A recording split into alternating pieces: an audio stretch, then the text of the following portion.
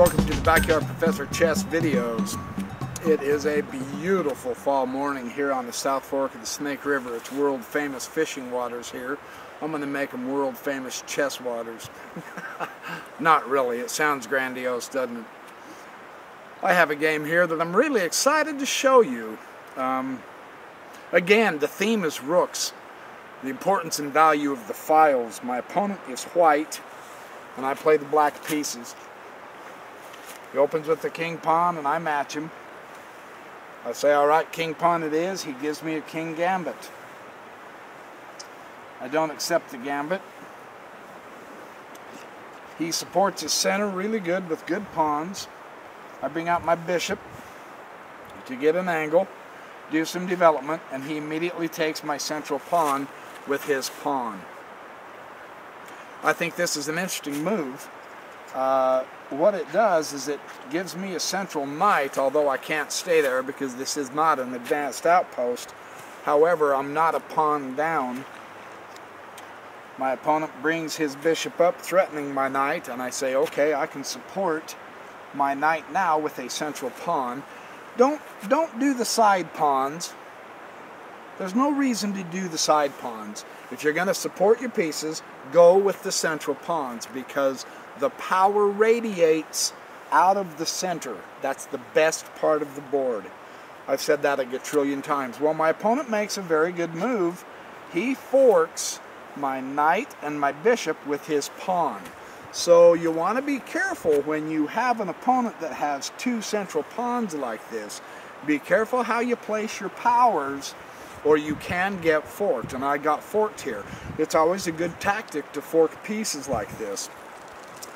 I got out of the fork by coming to here and threatening his bishop, and he didn't want to lose his bishop, so he moved his bishop down, and now I'm able to bring my bishop out of danger, put his king in check.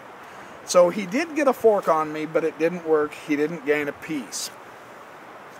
He, of course, brings his pawn up, threatening my bishop, developing a beautiful central pawn chain. I drop my bishop back to a5.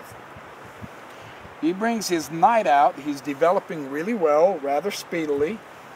I needed to bring my pawn up one more time. I wanted to make sure I could match him space for space. At this point, he has more central space, and I don't want him to get a jump on me on the queen side with space, so I pushed my pawn.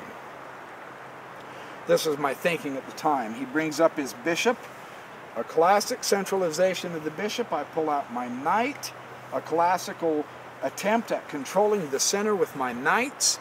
We're both developing rather steadily. We're not doing a quick one-piece attack and all that kind of silly noise. He brings out his knight. Notice that the development is really quite good. Now, I bring my knight over here to the rim just temporarily to threaten his bishop, because his bishop has a lot of influence across this diagonal here. And I didn't want him to have that, so he dropped his bishop back. Now, I don't want to leave my knight on the rim. On the other hand, I've got an option here. Because of the central aspect of the pawns,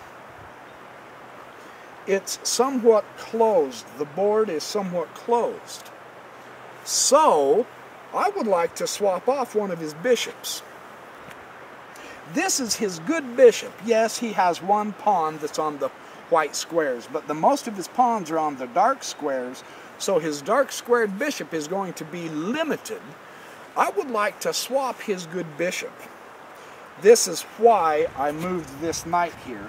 He doesn't want to swap the bishop. He pulls his bishop out. He says, no, I don't want to do that. In the process of trying to exchange his bishop, I acquired yet another target.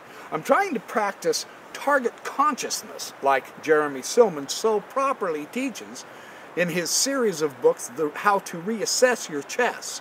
Books I would strongly recommend you get, study, and learn like I'm trying to do. In the process, I acquire a target and put the king in check. Now I've made it so that his king cannot castle. He has to move out of check. He moves toward my knight, of course.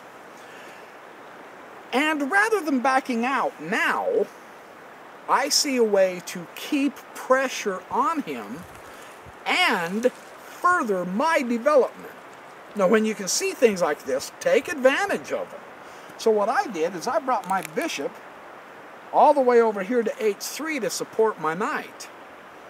And now you can see the enormous pressure I'm starting to build here. He sees it so well, he brings his bishop up here and goes check. He takes the f7 pawn and goes check. I take his bishop, and now he has prevented me from castling also. Apparently he thinks there's a reason to have compensation for giving me that bishop. Perhaps he thinks keeping me out in the open center is a way that he can attack me. He's somewhat developed, so there's a possibility there. It might be worth the bishop sacrifice. He brings his rook here, to grabbing the open file incidentally, but putting more pressure on my knight. And instead of backing down, I bring yet again another piece into this to support my knight. And I'm really liking this at this point. I think there's some good pressure here that I've got on him. He drops his queen over to here, goes check, also targets this pawn over here on b7 with his queen. I duck my king back down to here. Now I can't castle now. And he does a central thrust. When you have your development either superior to your opponent or you're at least even, the center forward movement and thrust into the center is always a good thing to do. He's applying pressure to me. He's gaining more space to give his pieces more maneuverability. He's down a piece, so he has to compensate by being maneuverable. I bring my knight back out. He moves his king back over. And I drop my knight down to here and go check. I'm going to dance with him with the knights for a few minutes because I'm trying to maneuver him in a certain position, and I get his bishop. I finally got one of his bishops. I'm happy about making this exchange with him. I don't mind this because it eliminates one of the defenders of his king. It also opens up a very cool tactic that I have now open to me, where I can bring my bishop up here and go check to the king and skewer his rook. So exchanging that piece, putting his king on the proper square so I can nab me a rook, is really fun chess to do. You always want to watch for those kind of tactics. I know I miss them all the time, but sometimes I get to where I can see them. And it was very fun for me to see how this worked. However, my opponent didn't just move his king and lose his rook. He brought his knight here and blocked the check on an outpost. Granted, it's only the 4th rank, but it's okay. That's a great move. It centralizes the knight, it blocks the check, and it puts him on an outpost. The fun thing about this is, it now enables me to acquire and use my open files. And I'm very excited about this. Now I can bring my queen into the game and go check and take this open file. It's true, my opponent has an open file. But as of yet, he hasn't been able to use it. And now with my acquisition of an open file with my queen, I also guard this pawn from that rook coming and getting that pawn. So I'm very happy about being able to do this. I'm chasing his king around. His king is extremely open and vulnerable, like mine is. I can't castle either.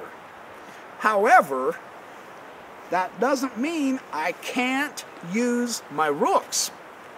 Now it's true at this point I can't connect my rooks. Not yet. But I can put my rook on an extremely useful open file toward his king. Now I'm really happy about this because my queen is being backed up by the rook, and I'm on an open file, and he sees this, and he is trying like crazy to dodge out and around and behind so that he doesn't get in trouble.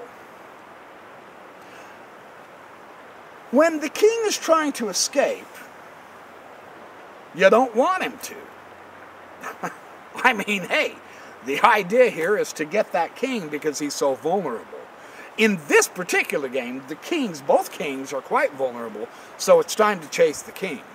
There's other games when you don't need to chase the king. This is not one of those. This is one where I want to chase the king, so I want to bring more pressure toward him.